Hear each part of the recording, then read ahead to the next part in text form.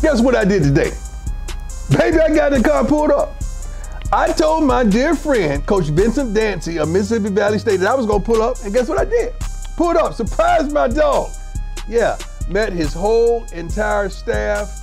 I got to kick it with him, talk to him, showed me his training room, showed me the equipment room, showed me all kind of rooms, and then we went out to that place that, see, I was injured, I was in the hospital, I wasn't able to make it to this game, but it was a tough game, it was a great game, and he talked to me about some of the trials and the tribulations that they have at Mississippi Valley State, amongst others. And I asked him, where's the practice field? You showed me the game field, where's the practice field?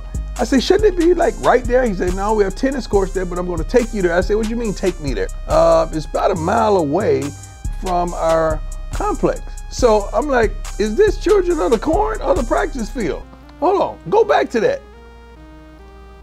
You got to be kidding me. Hold on, you mean to tell me, stop the darn tape. This is the practice field? All right, we got to do something about that. Also, he took me and showed me around the campus, which was a wonderful, beautiful campus. Then he showed me the locker room that we were in when we came down to participate, to play a game against them.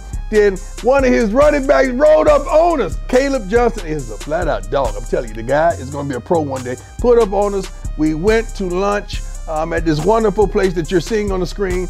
And it was a wonderful day. After I seen all that, it's time for me to go to work. It's my objective to help Coach Dancy and the staff and those wonderful athletes down there. We got to build them a game field. We got to. I know it's not going to be turf. It's going to be a grass field. But I need you to help me maintain it, keep it beautiful and green, so they excel. Then we're going to work on the practice field. But I'm going to need your help financially. I'm going to need your help. And what city is it? Itta Bena. Itta Bena?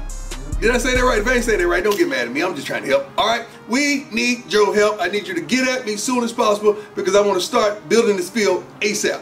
Help me, help them. Coach Dancy is my dude. We got to help those kids. God bless you. That's out.